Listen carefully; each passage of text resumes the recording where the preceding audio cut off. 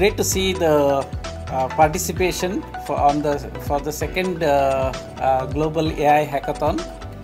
And Prabhakar, what are we trying to achieve in this hackathon? I know that we have conducted a pilot version earlier, and what are that we are focusing here in the second hackathon? Sure. So this hackathon event is actually an experiment to compare the traditional coding methodology and approaches that traditional coders and programmers adopt versus AI-assisted development. And we want to evaluate if AI-assisted development and AI-assisted tools and plugins can bring about productivity in the SDLC. So when you compare with the tools which are available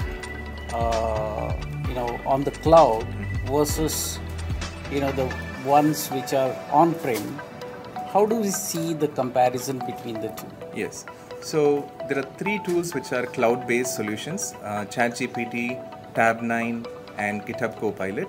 And the fourth tool is actually a local private large language model, a generator model, which can run on-prem or in a controlled cloud environment also that we have access to. This gives organizations the capability to secure the code, secure the data, keep it behind your firewall and protect it without sending it to cloud vendors like OpenAI or Azure.